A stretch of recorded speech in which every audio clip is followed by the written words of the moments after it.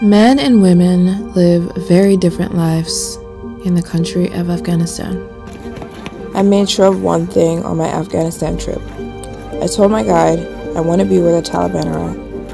I want to meet them, I want to talk to them, I want to have conversations, I want to ask them questions. I'm not afraid of them. There's just so much I want to know, and I want to ask them directly. Core memory unlocked. I got to meet and get my photo taken by one of Afghanistan's most famous photographers, which in his 50 years of taking photos has never been allowed to photograph women until now. Being that foreigners, especially women, don't come to Afghanistan and tour it, word got around very fast about my being here. They said, "This girl, she's a skydiver. She knows how to ride a bike and she travels the world alone." Taliban wanted to meet me, so we decided on a safe space where a lot of people could come out and meet me and take photos with me at a Taliban hangout spot where the Taliban come to hang out and recruit. One of the most meaningful days of my life was the day I got a call that this school in Maryjane wanted to meet me. They had been showed my skydiving videos by the Taliban and told about me and just couldn't believe it. I made sure to tell them to focus on the women that were told to sit in the back, who actually aren't technically supposed to be getting an education in this country, to keep hope alive and anything is possible. His name is Shoaib. Muhammad. Zulfiqar. Kamal. Yasin. Wahid. The youngest one is Aryan. On one of my days in Kabul, one of the locals wanted his kids to come see me. When they came out, I said, "You have all sons?" And he says, "No, I have a daughter." And I said, "Go get her, now." When she came outside and I told her to stand in front of the guys, I wanted her to be the center of the picture, she broke down in tears.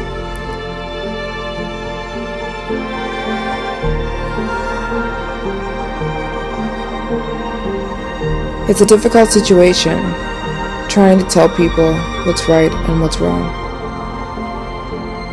I realized during my trip to Afghanistan that America and Afghanistan are just the opposite of two very extremes. Nonetheless, there's something to be said about a country that is so poor, but no one would let me spend my own money. And he gives it free for you. And he doesn't receive your money. Oh my goodness. Yeah. And he will give it for free for you. No. Free? Yeah. You are in Afghanistan. You are okay. Come in Afghanistan. Aww.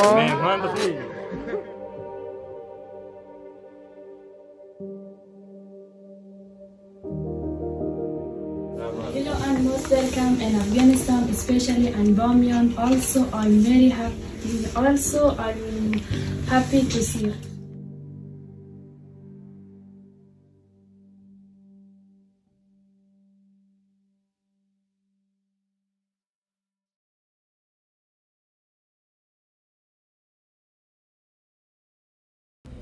Day 3 in Afghanistan, I decided I was comfortable enough to wear color.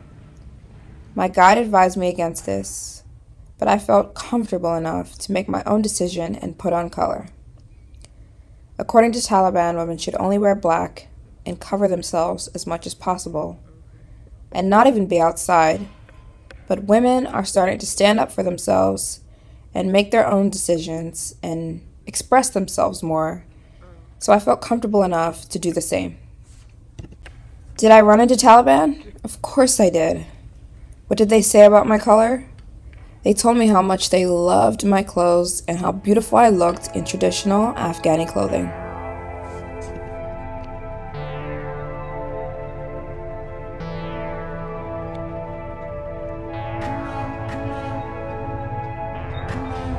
Day 3 started with a quick breakfast at our hotel in Bamyan, and then early in the morning we head toward Mazar Sharif.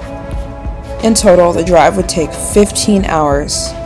with 5 of those hours spent crossing the Hindu Kush Mountains.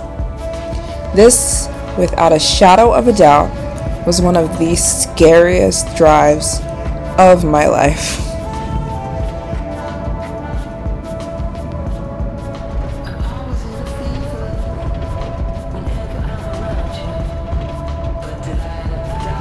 To cross the Hindu Kush Mountains, it's going to take you about 5 hours. 5 hours of hell. I couldn't relax. I couldn't fall asleep because all I kept thinking about is, how are these cars staying on this mountain? It wasn't making sense to me. Every few hours, you would get a tunnel like this, made by the Russians when they were occupying Afghanistan in the 70s. The tunnels were made for landslides or mudslides or falling rock, I was told. But I still had so many more questions. Like, how is this possible?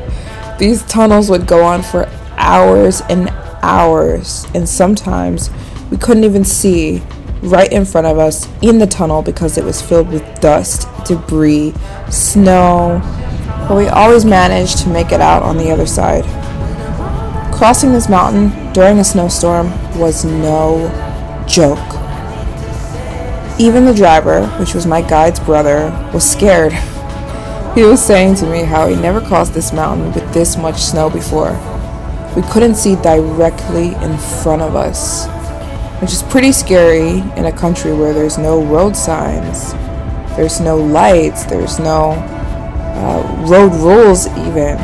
So this is what we were dealing with. In and out of tunnels, in and out of tunnels, on the craziest road of my life.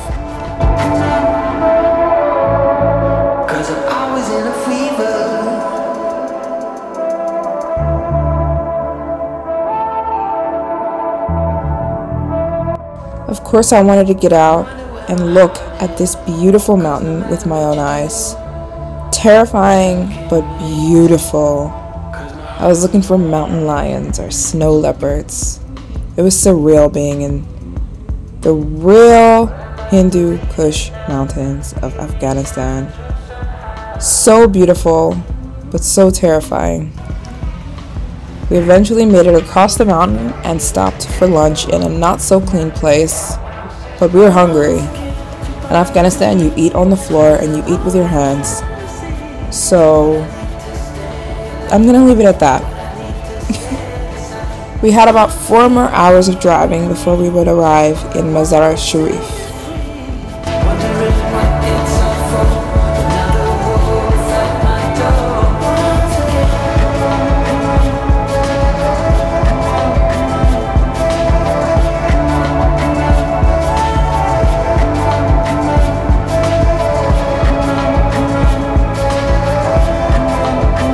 I just made it to my hotel in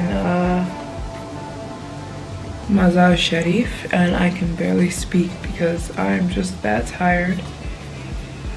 This was one of the craziest travel days of my life. No, it wasn't. It was just driving, and I was just sitting in the back seat, but altogether it was about a 16-hour drive from Bamyan to Mazar Sharif.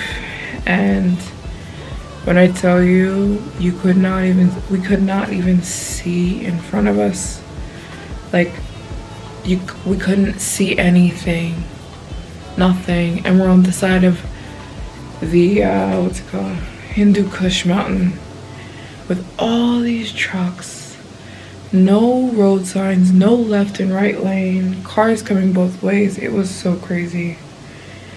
And you know, you're in a situation when even the driver is worried. Like, even our driver was like, okay, this is not good, you know. I was like, that's great. And one good thing is that they told me, take your money and hide it with us. So we took my money and hid it underneath like a carpet in the car, because they said that a lot of the Taliban here are kind. All the ones I've encountered have been kind, he said, but the ones on the way to where we're going, They like money. The head guy likes money, so he said hide your money because if he sees your money, he might take some. So we hid my money, but it's funny because of the snowstorm, the Taliban went home. So we didn't even have the checkpoint, which is cool. So I didn't have to worry about that, but I wasn't worried. So yeah, I'm so happy to be here, and as you can see, very tired.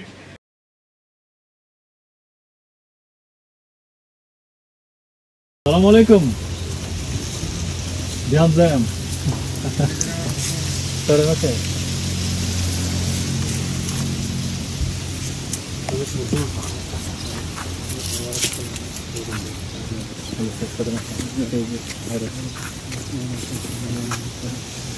زما ورور توریلای د بامیانو څخه راغلی او زما میلمه له امریکا څخه نوم یې مریدا. He's my friend and the commander of this area. Hi, nice to meet you. وایي چې سلام او خوشحاله شوم چې تاسو ولیدل. The first morning at Mazar Sharif, the commander, meaning the top Taliban of Mazar Sharif, wanted to meet me. Him and about 7 other guys I wasn't allowed to photograph or film wanted to come meet me and ask me a few questions. They left it at that, and I agreed. They ended up asking me what I felt about Afghanistan. How did I feel I was treated? How did I feel about how people treated me? How did I feel safety-wise? And what did I think about the difference between Taliban rule and when the U.S. was here? Okay. You can film 9th century. Before the 9th century? Yeah. Okay. In 9th century, Yeah. Muslims built it like a mosque and used it as a mosque. Okay. From 9th century till now. And Right. this is one of the oldest mosques. Right. And it used to be for Buddhists? Yeah. Okay, Yeah. got it. This. Oh, okay, yeah. That during the rain and Right. This is the tomb of the guy who walked from Afghanistan all the way to Saudi Arabia. He's an important man. Come and speak to me one-on-one. Obviously my translator translated, but he said he wanted to know what I thought about Taliban and their influence as far as I've been experiencing it here in Afghanistan, which I thought was really cool that he wanted to know. He drove all the way here just to meet me, and he wanted to know what I thought about Afghanistan with the Taliban ruling it, which I think is so cool. He was genuinely interested. He said, ask her, what does she think about us right now? He said we were different 25 years ago. Taliban was different 25 years ago, but now they're trying to make a change in Afghanistan, which I think is so cool.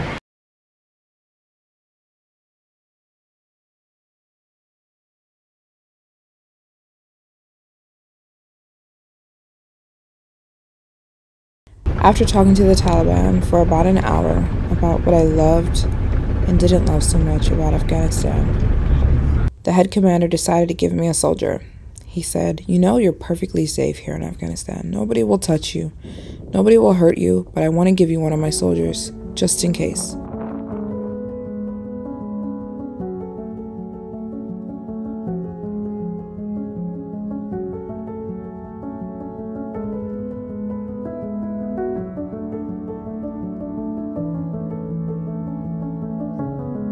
The soldier that joined us for the rest of the day was one of the sweetest people I've ever met in my life.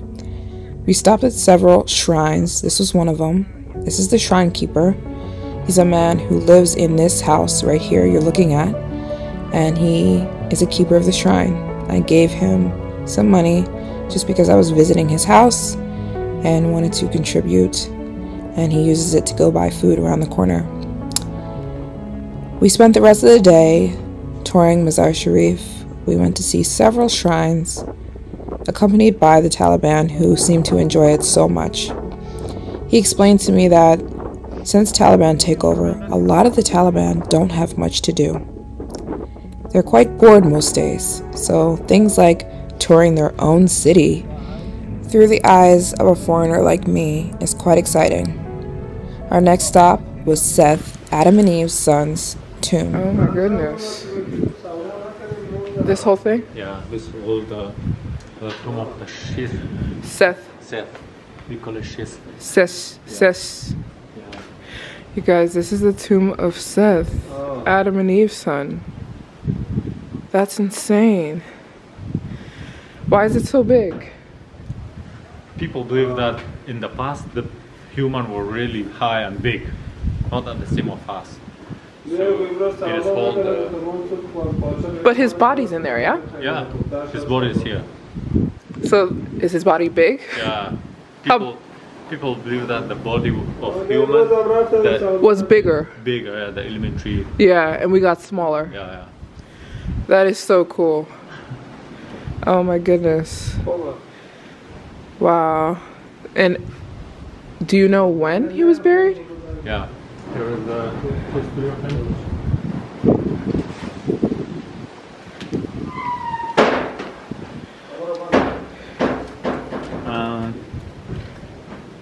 Here information about him, but not his history, because no one knows about his exact date of his arrival here. So people says he was a businessman, and he bought the jewelries, the golden and things, and sold this.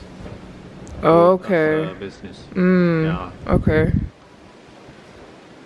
And he died in Afghanistan? Yeah. Wow, that is so cool, man. Very cool. There is a story about him. Yeah. It says تاریخ شنا گفته اینجا مقصد معلومات دربارش گفته یا سیف میگه در انگلیسی و ما شما شیست میگه میگه این خودش تجارت میکرد مثل طلا و سنگای قیمتی میخرید میفروخت. Although he loved all his sons, but he loved him more than other sons. Really? He was different. Really?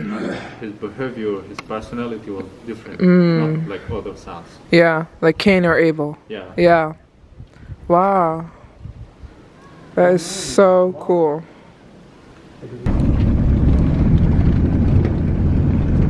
Sorry? What is the price? Each one is 10 upon it. Okay. I should get one, yeah? Yeah.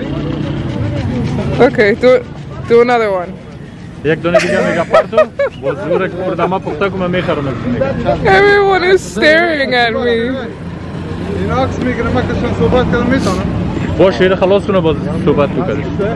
Should I get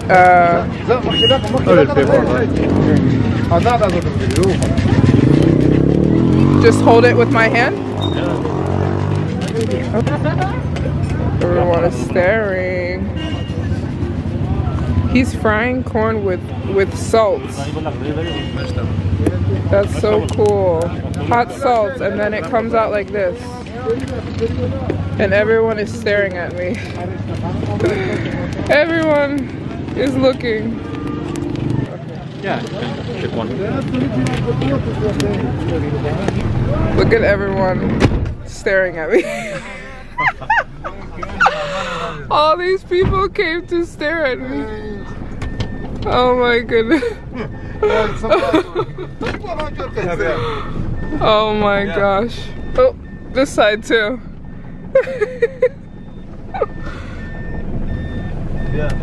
Maybe no tourists come here, yeah?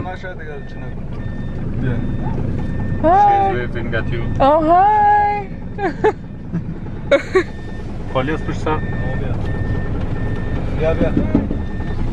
Hi. The whole city came out to look at me.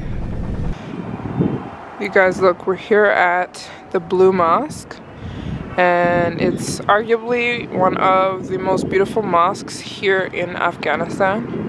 And look how beautiful it is, as you can see, especially because I'm filming myself. Oh, the call to prayer. Hi, good, how are you? have one chips. I want to take a picture. Let's wait till the man come and give us the shoes because he wasn't the man who received This man was in charge of giving us back our shoes. As you can see, he didn't want to give us back our shoes. I don't really know why. Maybe he thought they were worth some money. He used the excuse that he wasn't there when we left our shoes, so he didn't really know that they were ours or not. Taliban came along and said, "Give these people their shoes." And immediately, he gave us our shoes.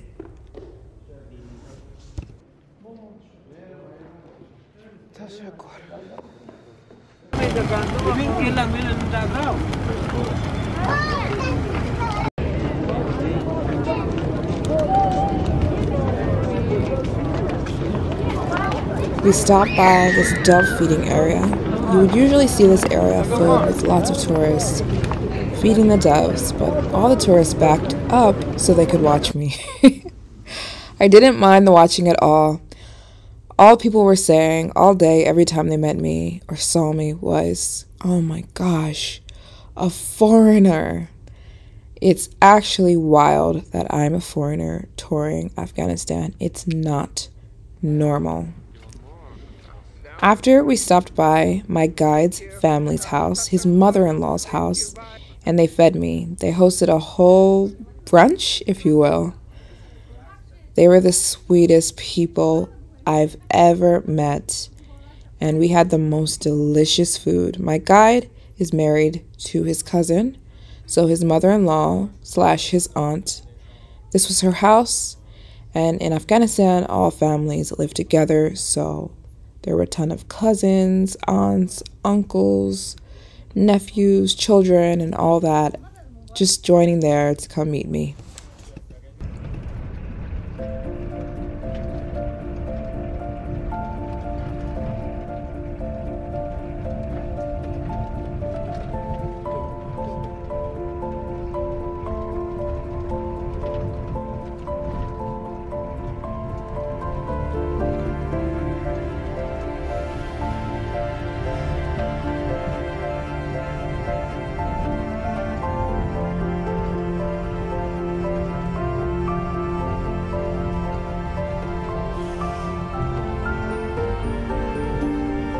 You guys, I look how I feel.